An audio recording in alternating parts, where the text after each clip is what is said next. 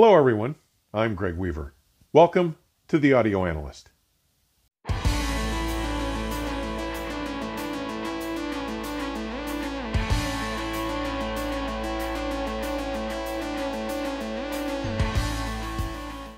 Today will be our last visit to one of the most exceptional rooms at Capital Audiofest 2023.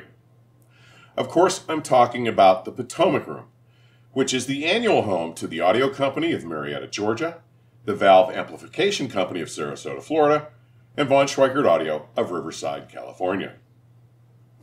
If you've been there, you've no doubt witnessed this exceptional exhibit space. If you've not had the pleasure of attending this show, you will find this enormous, engaging space after descending the sweeping staircase from the entrance and main floor of the hotel's lobby. Once you are on that lower level, you'll find it located just to your right, the southeast, and up a set of about half a flight of stairs. At that point, it opens into a very ample space surrounded by a large, chest-high wall. This large, sweeping space just outside the entrance to the Potomac Room itself is set up to provide active video displays, meeting and productivity spaces, comfortable seating, and relaxation space for attendees, and is filled with a large number of static displays for a myriad of Valve Amplification Company and von Schweikert Audio products. This all makes for a very welcoming experience before you enter the Potomac Room itself, just behind its glass walls and double glass doors. The room itself is one enormous space and is without question the foremost exhibit location available at the Hilton, Washington, D.C. Rockville Hotel and Executive Meeting Center. Although the hotel's webpage listed it as 50 feet by 50 feet at something like 11 feet in height, it measures more like 60 by 65 feet, and the 11-foot height is based on the suspended ceiling mounted below a vaulted ceiling that angles upward from the center of the hotel to its exterior wall. As you may imagine, with those dimensions, the volume of the space in the Potomac Room is enormous, which, as well as being the most prominent and exciting locations available at this annual show, also makes it one of the most daunting challenges in which to deliver great sound. We'll get into that soon enough. First, let's take a look at the entire system set up this year by these partners. We will hear from Gordon Waters of the Audio Company, Kevin Hayes of VAC, and Leif Swanson of von Schweikert Audio. Next, we'll get to hear some playback from a few songs which will give you just a small taste of the sonic magic that this system pulled off. Let's take a listen. Hi, I'm Gordon Waters from the Audio Company. We're here with Kevin Hayes from VAC in the Potomac Room at Capital Audiofest. I'm here to show you what the front end of the system looks like. We start with, for analog duty, we have the Transrotor Rondino turntable with the TR509 tone arm. Cartridge is the extraordinarily good Airtight PC1 Supreme. For digital duties, we start out with the R-Render W20 SE, accompanied by the brand new R-Render MC10 clock assembly. This is a brand new model, just came out. We were happy to get one of those in. The R-Renders then feed the digital signal into the esoteric N01XD, which we're using as a DAC. It is basically doing all the transfers from the R-Render streamer. In addition, we also have an esoteric K01 CD player that is doing all of our round disc duties. So that's basically the front end. We're feeding everything into Kevin's equipment here. And depending upon the source, it comes into the system in a different way. For the phono playback, we have the statement phono stage, which is a fairly well-known piece these days, probably one of the finest things we have ever designed and had the privilege of making. It has 4 inputs, balanced or single-ended. It has variable gain settings, 3 of them, variable loading, mono features, and the entire audio circuit is mounted to a large slab of machined brass, which is decoupled from the outside world, meaning you just don't hear any microphony from it when you hammer on it, which is a great feature for audio purity. And that clown Greg Weaver said it was phono stage of the decade from 2011 to 2020. Greg Weaver is a man that knows his stuff. Remember that. The phono stage's output or the digital out sources come into the statement line stage, which is, again, a cost no object tour de force in our product line. all the way from this custom-made RK40 amps volume control, which we motorized for remote function, to just obsessive shielding and layout. Circuit routing is done in a way which naturally keeps noisy things away from sensitive things, which you would like to do. And the various magnetic parts of the circuit are in enclosures which are shielded from a sandwich of aluminum, copper, nickel, and chrome, which pretty much covers the audio spectrum and keeps everything pure. Stray stuff does not get through the system, but what you want to get from stage to stage gets through that system. It's inherently fully balanced, transformer coupled input, transformer coupled output, step-down type output transformers are really almost more like a small Class A power amp. We've even had some of the people in our laboratory plug headphones directly into the output of the preamp, and it works them fine. So that's the front-end configuration for the show. Hi, I'm Wade Swanson from von Schweikert Audio, and I'm Kevin Hayes from Valve Amplification Company, also known as VAC. And or VAC. We're here at Capital Audiofest 2023, and we were going to show you the system that we're displaying here. It's kind of a unique year. Normally we come here with $250,000 speakers and $100,000 amplifiers. And this year we thought it would be fun to bring speakers that are about 1/10 the price, amplifiers that are only about $22,000, and show what we can do with this beautiful Potomac room with equipment that is more attainable, more aspirational, and it is really terrific. It's been a lot of fun. This is some of the best sound we've had. Yeah. What are you trying to say? I'll tell you, all of your products are excellent. Okay. And Yours too. And mine are pretty good too. I'm his biggest fan. So, okay. So we have the Endeavor Special Edition. There's two models of the Endeavor Special Edition.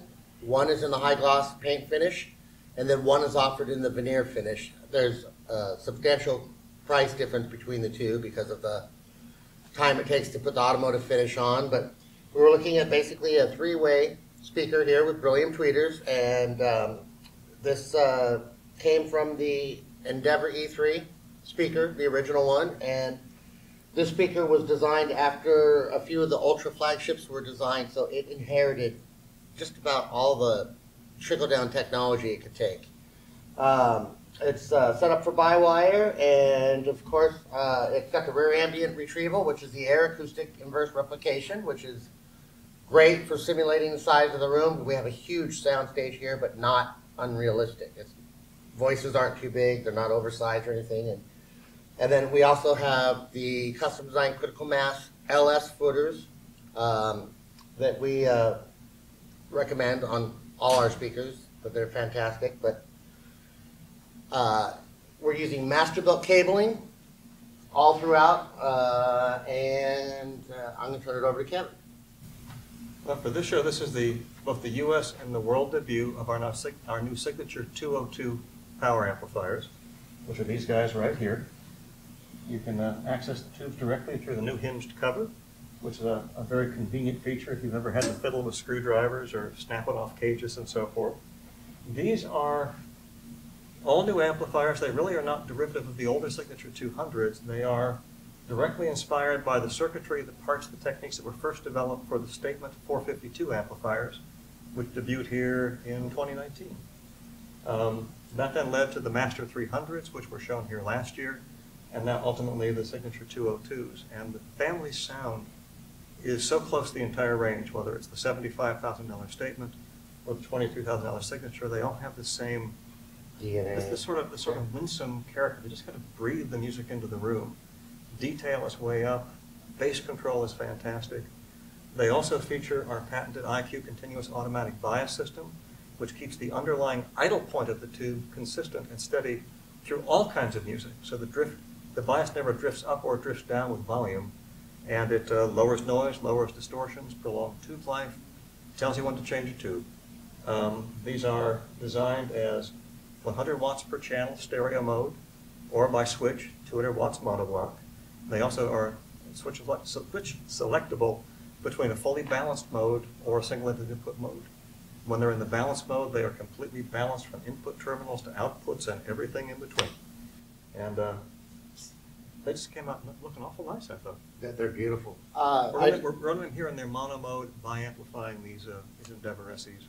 We don't need 4 amplifiers, but when Kevin comes, he really Well, someone's going to work. come bringing Russian techno dance EDM and try to play at 110 dB. You never want to be short of cubic inches. You could start with one of these in stereo mode and run our speakers, and it'd be great. But And then expand if you want to. Two of them running by amplifier in the stereo mode or any other configuration you might want. yeah.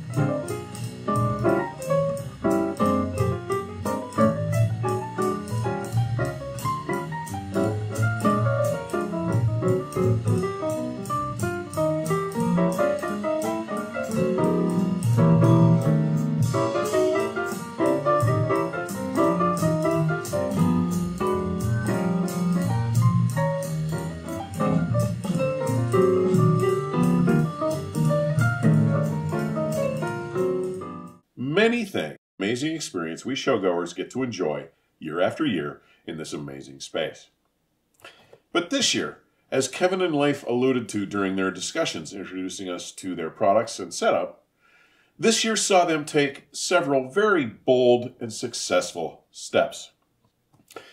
As well as giving us the world premiere of the new Valve Amplification Company's latest addition to their signature product series, the Signature 202 IQ power amplifiers. They also used 4 of them in mono configuration to bi-amplify a pair of the von Schweikert Audio Endeavor Special Edition loudspeakers. Why should this be seen as such a bold move?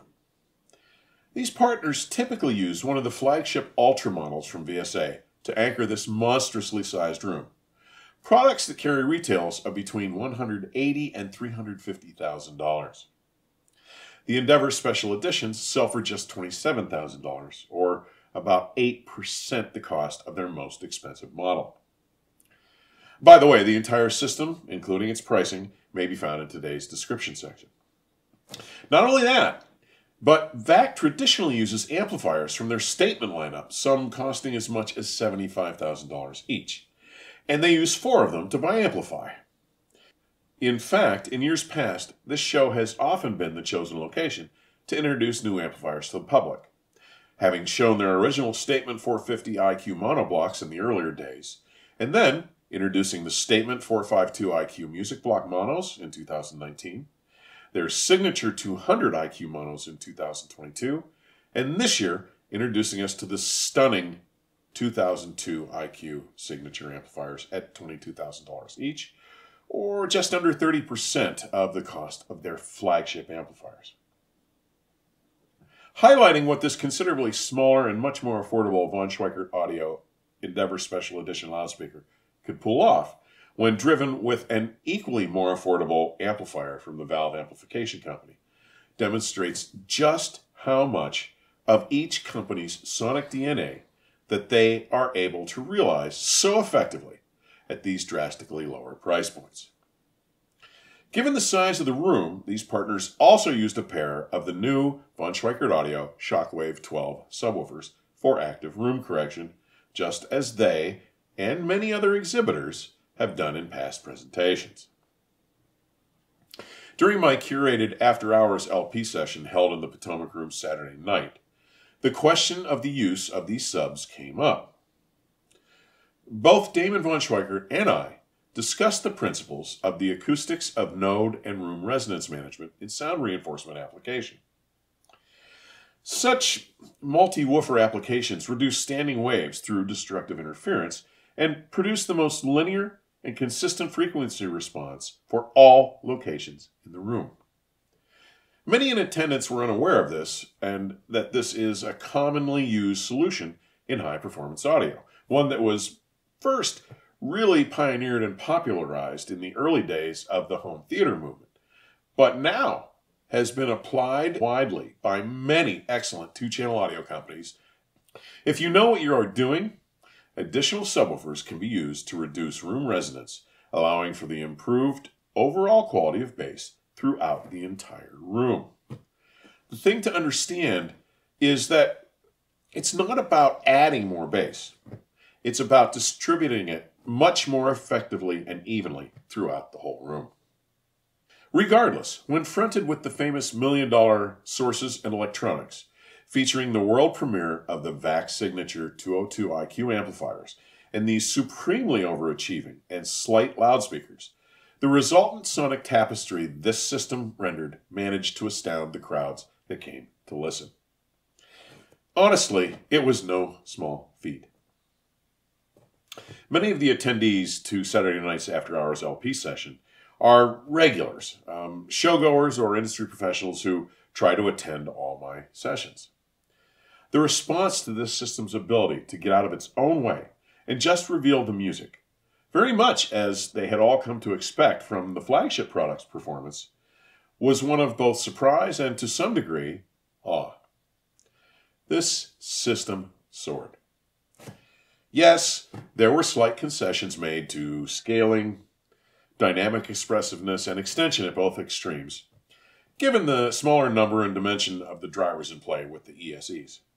But regarding tonal characteristics, spatiality, dimensional texture, bloom, and body, this system just made music and managed to more than merely impress everyone who heard it that I spoke with. Though measuring just 3 feet 8 inches tall by 9 inches wide and 15 inches deep, when implemented with a pair of the Shockwave 12 subs used for active room correction to allow the ESE's true voice to be heard throughout the room, they had no business filling this massive space so remarkably well. I have to commend these partners for their daring and initiative to show just how great a performance can be accomplished with any of their products, given the proper care, attention to detail, and setup. Bravo! As always, thanks for taking the time to drop by today. Further information on supporting the channel may be found in today's description section or on my website, theaudioanalyst.com. Don't forget to subscribe, click that notification button, and share links to your favorite episodes with your friends on social media. Till next time, please stay safe and keep the music playing. Cheers.